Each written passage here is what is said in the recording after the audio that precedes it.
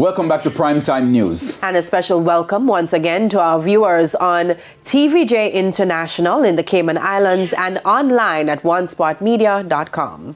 Up first this evening, I was fired. That admission from the controversial Member of Parliament, Everald Warmington. In an exclusive interview with TVJ's Kalisha Williams, he revealed that Prime Minister Andrew Holness was forced not only by civil society but members of the Holness cabinet to fire him.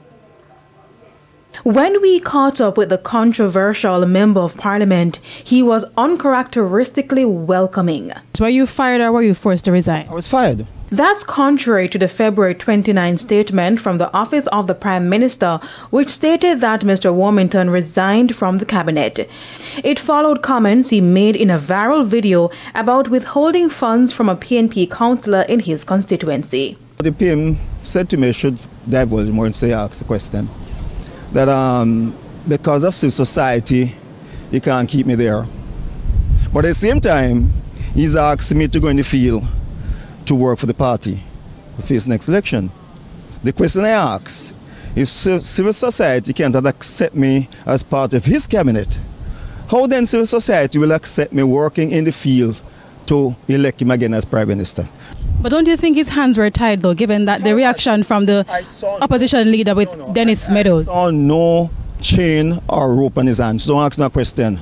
Meadows, as I said, is a different case from mine entirely. He was promoting criminality. I was not, never yet. Okay? But in terms of society, and there's some others in Leopard who forced him to. Back to the OPM statement, Mr. Warmington said his remarks were misunderstood and were focused on the fact that MPs direct funds for constituencies and councillors direct funds for the municipal corporations. Of note, however, Mr. Warmington also stated in the video that he was the Minister of Works when pointing out that no PNP councillor is going to get his money. So we asked him to clarify. Can you point to a single minister who has the ability or the right or any avenue to which a minister can locate funds from the minister? So why did you say why did you make that statement? You can't answer my question, ask me another question. But you're the one who made the statement, Mr. Warmington. And can you tell me one minister that does or who can? Answer the question and I come to you. So why did you make the statement then? Because it's my mouth. I don't have the permission to speak. I don't pay lies to my mother, darling. I don't.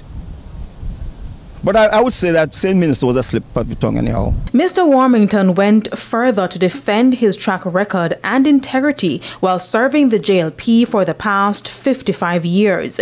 He stressed that his name has never been called in any criminal activity. But over the years, Mr. Warmington, in all fairness, you've had a record of being dismissive towards the media, being disrespectful towards the opposition counterpart. Why not? I speak my mind. Is that disrespectful? No. If you are hypocrite and hide what you have to say, then you can say that. But I don't know about disrespectful. Why call disrespectful? I don't need to talk about disrespectful. I speak my mind because I'm an upfront person. I'm not going to play games and smile with you and at your back and I stab you. No, no, no. You must know how I feel at all times. Now, in regards to his future in the JLP and whether he will be supporting the party, this is what Mr. Warmington had to say. After 55 years, I've finished working with the Labour Party. At this stage, I'll be working for a few selected candidates they want me to. My election may be a year after, so I'll be working in Southwest St. Catherine. I've resigned as Chairman of the Year Council 2, okay? And my national profile and work in the party, I think that is in doubt now. I have no regrets to have worked for Andrew Holness then. I have none at all because I don't regret anything I do. I have no regrets. I haven't worked for him then, help him, you can even say protect him then against the vipers. I have no regrets. But the issue is, the question is, will I do it again? Kalisha Williams, TVJ News.